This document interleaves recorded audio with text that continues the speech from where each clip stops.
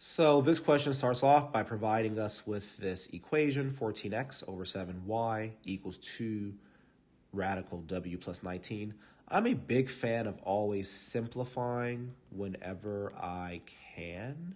So I'm going to simplify this and say 7 goes into 14 twice, goes into itself once, which means this turns into 2x over y equals 2 radical w plus 19.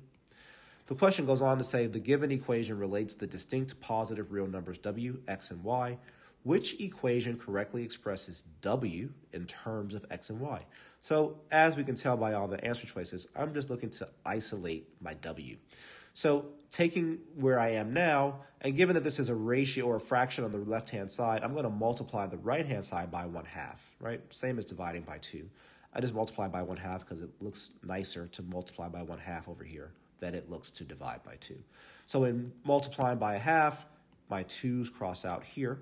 And on the left side, I'd be left with 2. Actually, my 2's also cross out there. So I'd be left with just an x over y equals radical w plus 19. Next, in order to get w isolated, I need to square both sides here to get rid of the radical.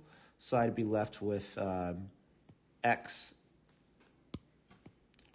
x over y squared is equal to w plus 19, right? The square and the radical cross out.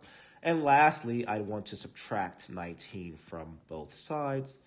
The 19 is gone from there. I'm going to move up here for more space. So I'd be left with w is equal to x over y squared and minus 19. And that looks like the answer will be choice C.